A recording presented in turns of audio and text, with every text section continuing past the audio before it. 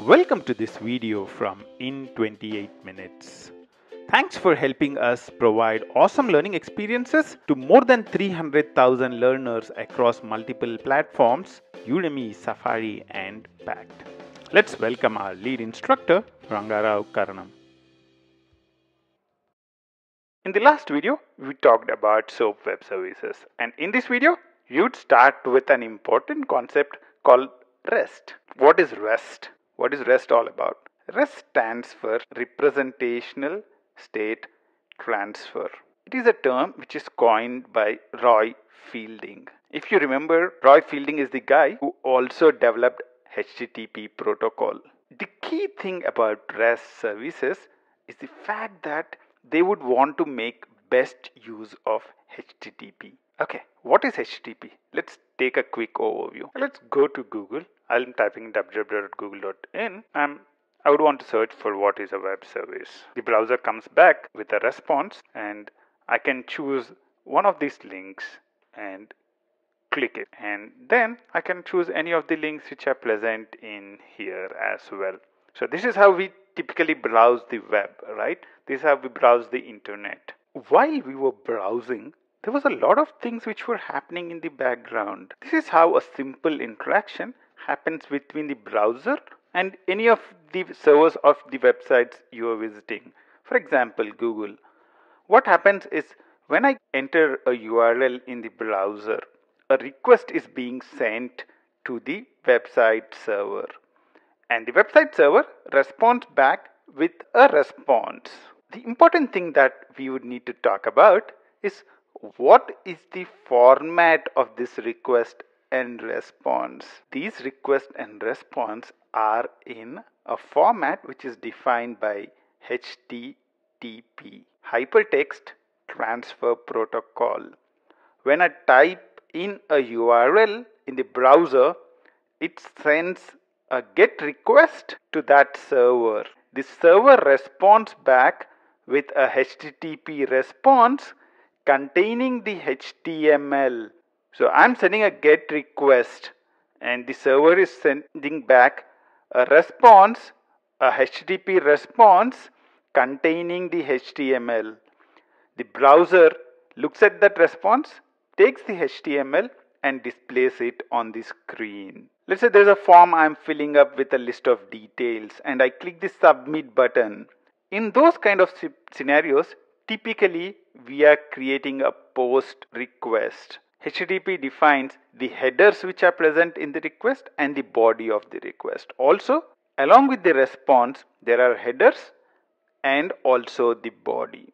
In addition to the request header and the request body, HTTP also defines something called request methods. You can indicate what action you are doing by using the HTTP request methods. Get, I'm trying to get the details of something. Post, I'm trying to create something. Put, I'm trying to update something. A HTTP response, on the other hand, will also include a HTTP response status code. Was it successful? Was it page not found 404? And things like that. Roy Fielding said, why do we need to reinvent the wheel? Why don't we make use of HTTP to develop our web services as well? And that's where the concept of RESTful web services comes in. RESTful web services try to define services using the different concepts that are already present in HTTP. The most important abstraction in REST is something called a resource. A resource is anything that you'd want to expose to the outside world through your application. For example, when I talk about the to-do management application, the users are a resource. Who is using it?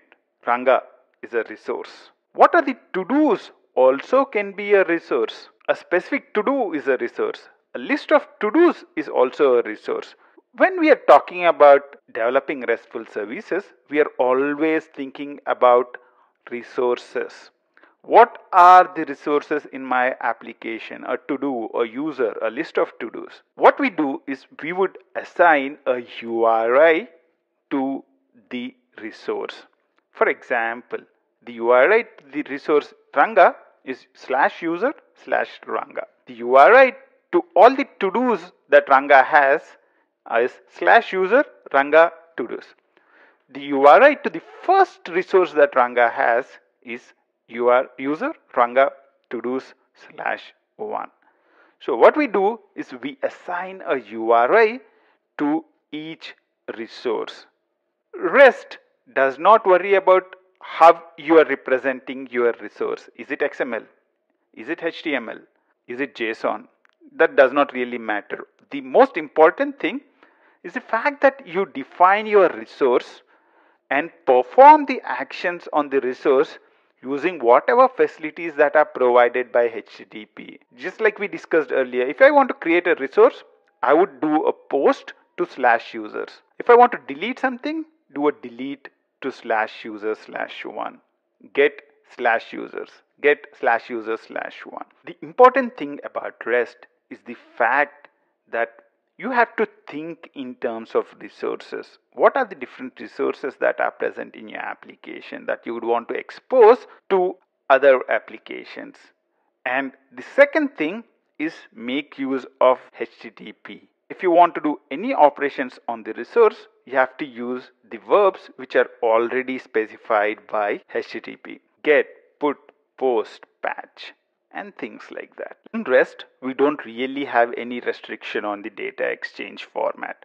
While JSON is very popular, REST does not worry whether you're using JSON, XML, or whatever format you would want to use. Important thing is transport is always HTTP. REST is completely built on top of HTTP. There is no standard service definition which is attached with REST. That can be a drawback in some scenarios because when a client wants to consume a service, it needs to understand the request format and response format. So a service definition will be really useful. WADL, WADL, it's called Web Application Definition Language. WADL is one of the formats in which you can specify your RESTful web services. It has not become very popular. Another option is Swagger. Swagger is gaining a lot of popularity and we would use Swagger in this course for defining our RESTful services. REST focuses on your resources and how do you perform actions on them, making best use of HTTP. In the next video, let's look at the comparison between REST and SOAP. Until then, bye-bye. Before in 28 minutes is providing awesome learning experiences to 300,000 learners across platforms like Udemy, Safari Online and Pact. We have clocked million hours of learning in the last few months. The question is, what do you want to learn next? We are building solutions to help programmers at all levels. You can learn programming with our awesome courses on Java, Python and JavaScript. You can learn full stack development with REST APIs and microservices with a wide range of frameworks like Spring Boot, Node.js, React, Angular, and Spring Cloud. We have 200 plus videos to help you start your journey from a programmer to a software architect. We have videos to help you learn frameworks, industry trends, including things like microservices. Learn the best practices in architecture, design, and code quality. Thanks for watching. Keep learning in 28 minutes.